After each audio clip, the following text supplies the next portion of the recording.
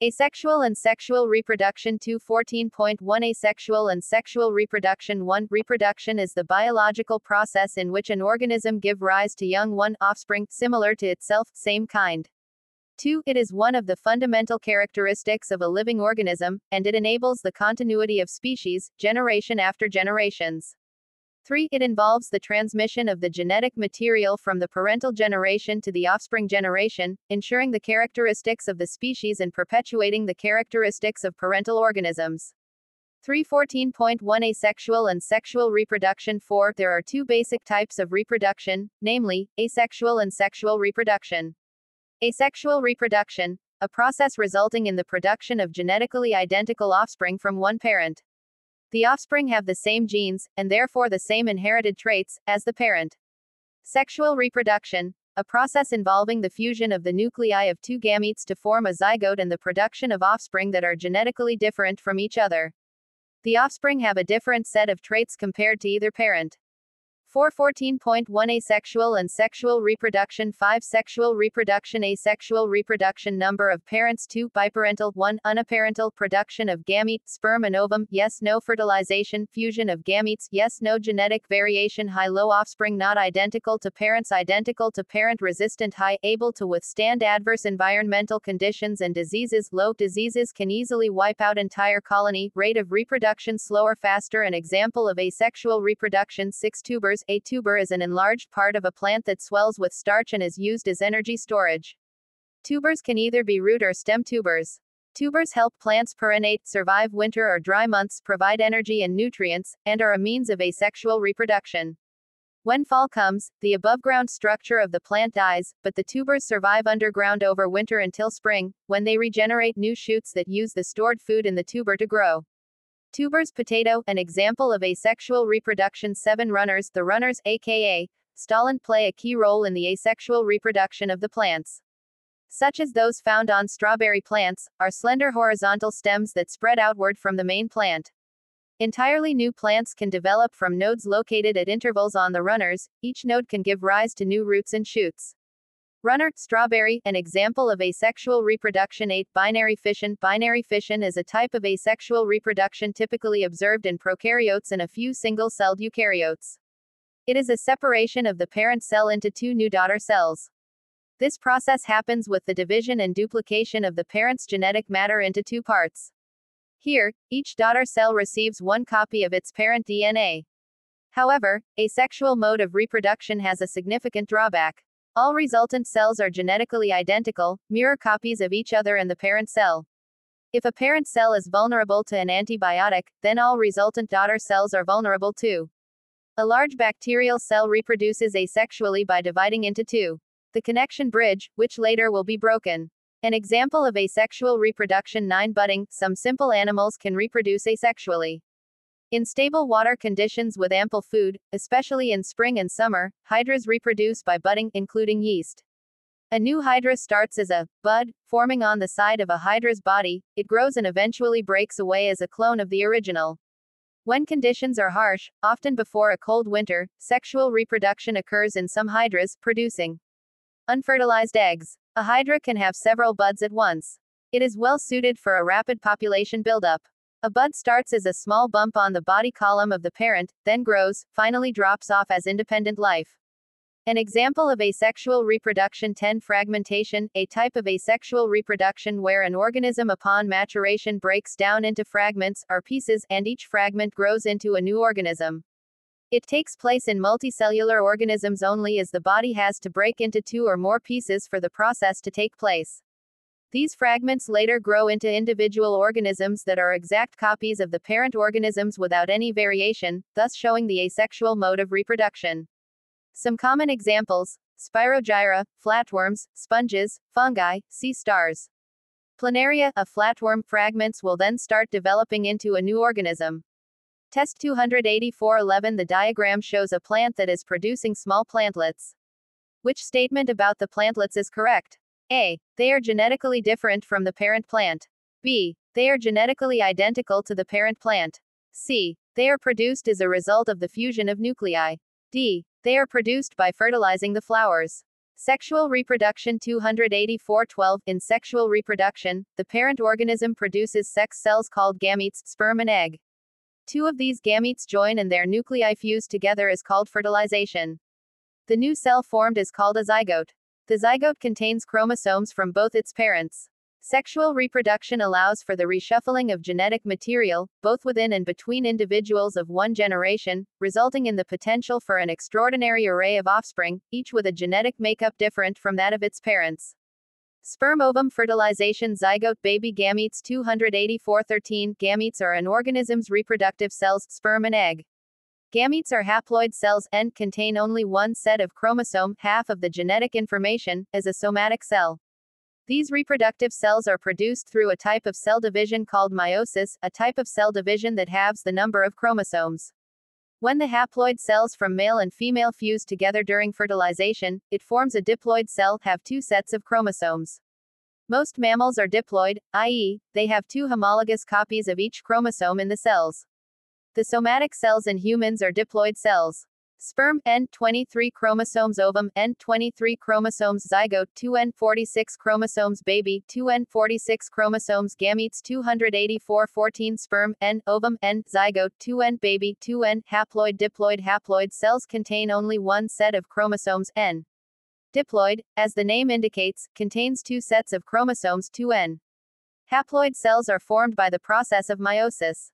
Diploid cells undergo mitosis. In the higher organism, such as humans, haploid cells are only used for sex cells. In the higher organism, such as humans, all other cells besides sex cells are diploid. Examples of haploid cells are gametes, male or female germ cells. Examples of diploid cells include blood cells, skin cells and muscle cells. These cells are known as somatic cells. Difference between haploid and diploid. Test 284-15. Sperm, N. Ovum, N. Zygote, 2N. Baby, 2N. In the higher organism, such as humans, which of the following is correct? A. All other cells, except sex cells, are diploid. B. All cells are diploid. C. Sex cells are diploid. D. None of the above. Test 284-16. What are the characteristics of asexual reproduction? Fusion of gamete nuclei. Genetic variety in the offspring. ABXCXDX by 14.2. Sexual reproduction in flowering plants. 1714.2. Flowers. 286.1. Flowering plants, also called angiosperms, use a sexual mode of reproduction. 2. Reproduction in plants, mainly, revolves around the flower, which has both the male and the female gametes. Flower is the reproductive organ of the plant. 3. Majority of plants are hermaphrodite, able to produce both male and female gametes. 1814.2. Flowers. 286.19. Male parts, stamens, are made up of the pollen, producing anther supported on a stalk called the filament. Female parts, stigma, adapted for receiving pollen. Inside the ovary are one or more smaller structures called ovules that contain the egg cells, ova that are the female gamete. 14.2. Flowers. 286. State the functions of the sepals, petals, anthers, stigmas and ovaries. Sepals, a hard layer that protects the flower while it is a bud. Petals, come in different, often vibrant, colors to attract insects for pollination. Anthers, contain pollen sacs, where pollen grains are formed. Pollen grains contain the male gametes, sex cells required for fertilization. Stigma, a sticky surface that catches the pollen during pollination. Ovaries, contain ovules, which develop into seeds when they are fertilized. 20. Pollination. 288.1. Pollination is the transfer of pollen from the anther to the stigma. 2. A plant that self-pollinates is still undergoing sexual reproduction as it is making gametes by meiosis, so every gamete will be genetically different, and then fertilizing them in a random process. 3. The offspring of self-pollination will still be genetically different from each other, but the total genetic variation will be less than if DNA from two different individuals is used. 4. The vast majority of plants cross-pollinate. They transfer pollen from the anther of one flower to the stigma of a flower on a different plant. 5. Cross-pollination can be brought about by insects and by the wind. 21. Pollination. 288. Insect pollination. 1. Insect pollination uses insects that land on the flower to carry pollen. 2. As insects move around within the flower, some pollen become caught onto the insect's body. The insect therefore physically carries pollen, and successful pollination occurs when it rubs its body against a stigma of the same flower, self-pollination, or a different flower, cross-pollination. Wind pollination. 1. Wind pollination uses the wind to carry pollen. 2. Pollen that gets carried by the wind may end up on the stigma of the same flower, self-pollination, or a different flower, cross-pollination. 22. Pollination 294. Compare the different structural adaptations of insect-pollinated and wind-pollinated flowers. 23. Insect-pollinated, wind-pollinated petals present, large, colored, scented, to attract insects, absent or small and green nectar present to attract insects, absent stigma inside the flower, outside the flower, feathery stamen inside the flower, outside the flower, long pollen, smaller amount, rough, sticky, spiky, easier to carry by insects, large amounts, smooth, small, easier to carry by wind. Fertilization 291241.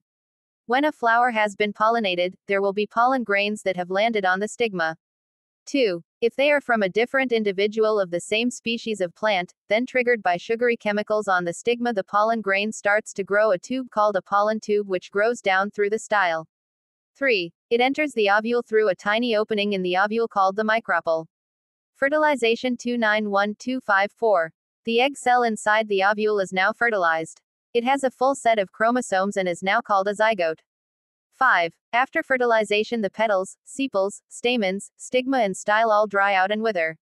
6. The ovary develops into a structure called the fruit, and inside the fruit, each ovule develops into a seed. Test 292-26. The diagram shows a flower.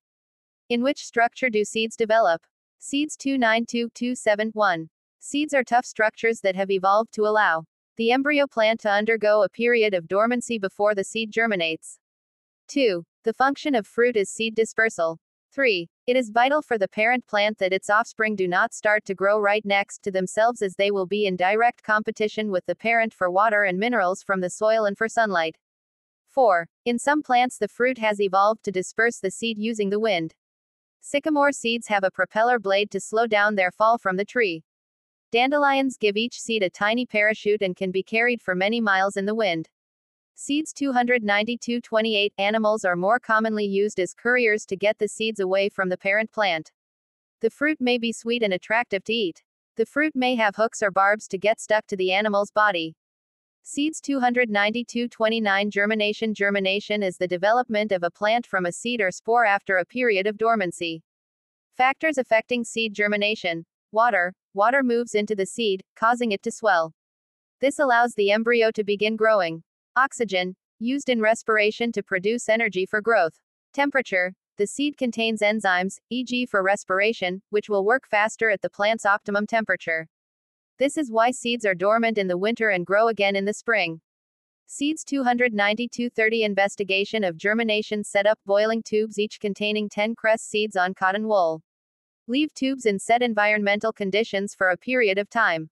Tube germination. A. No water, no B. Control, yes. C. No oxygen, no D. Cold, no cress seed. Dry cotton wool, moist cotton wool. Layer of oil. Cress seeds boiled and cooled water. Moist cotton wool. Tube A. Tube B. Tube C. Tube D. Test 284-31. The table shows the conditions provided for 4 sets of seeds. Which of the seeds germinate?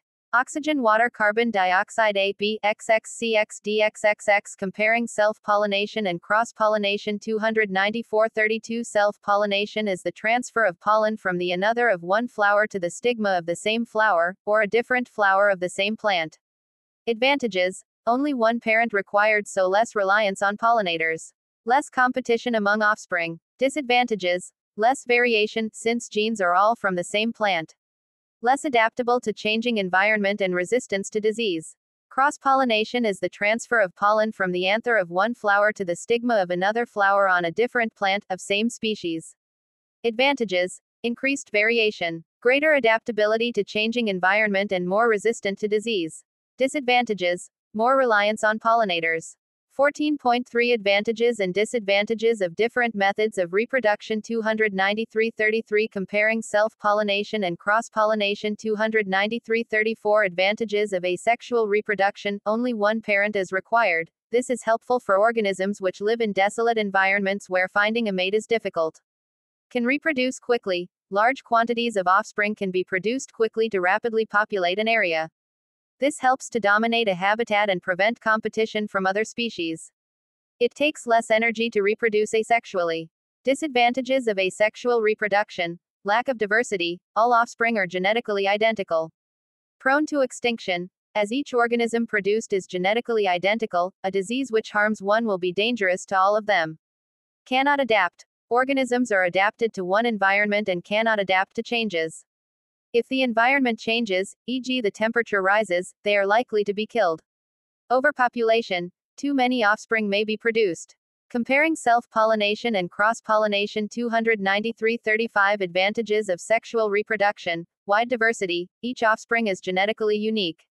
Promotes survival. Each organism is unique, so disease cannot spread as easily. Organisms can adapt. As each offspring is born with different genes, those with a genetic advantage are more likely to survive and pass their positive traits on to their offspring, whilst those with a genetic disadvantage are more likely to die without producing offspring. This allows the species to evolve through natural selection. Disadvantages of sexual reproduction. Two parents are required. It may be difficult for some species to find mates, especially when there is an imbalance of males and females in an area or if the species is endangered. Fewer offspring produced. It takes longer and requires more energy to produce offspring, therefore it is less efficient than asexual reproduction.